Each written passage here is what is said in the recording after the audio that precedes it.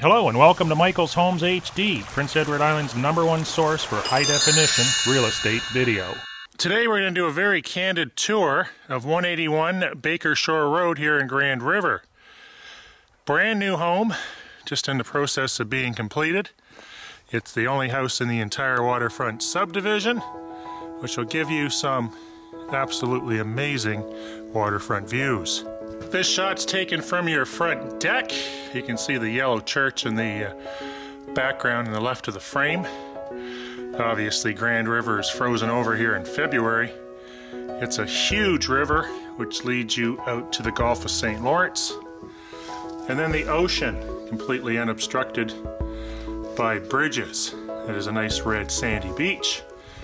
And you're only about 10 to 15 minutes away from Summerside, probably about 30 minutes to the Confederation Bridge. This is now pointing to the south. Stepping in through the side door, we're greeted with the main floor laundry mudroom, which includes a washer dryer and a little stainless steel sink to the left. Proceeding to the end of the hallway, at the end we have a half bathroom before the hallway turns to the right to the main house.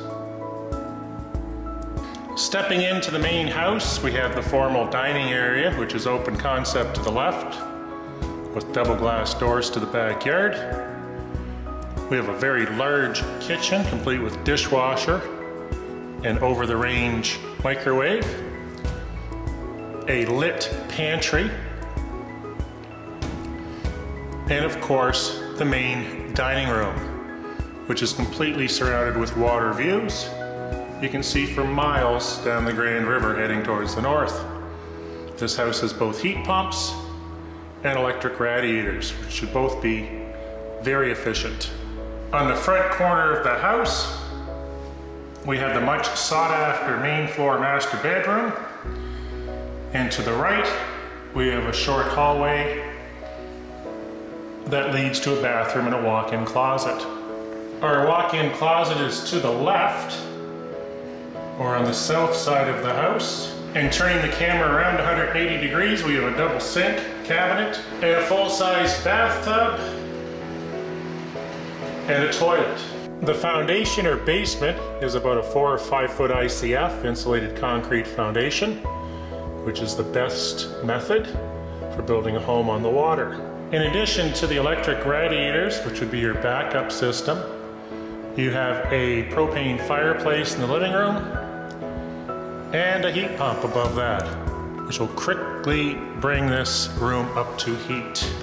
Above the kitchen and the dining living room, we have this open loft area, which could be used for a multitude of purposes.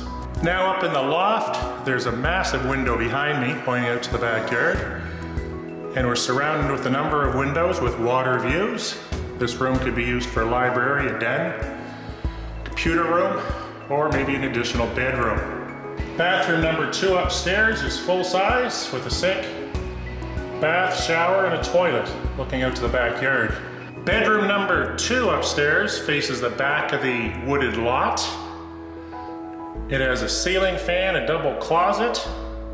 Both bedroom number 2 and 3 have this little nook, which would be perfect for a little computer workstation for friends, family, or potential weekly rentals. And finally, bedroom number 3 sits on the front of the house, again surrounded with windows, both with exceptional water views. The window coming up to the right, we can actually see the bridge, which leads us over to Allen Road, which brings you back onto highway number 2. The other bedroom we videoed is across the hall. Here's our little computer nook and our double closet with mirrored doors.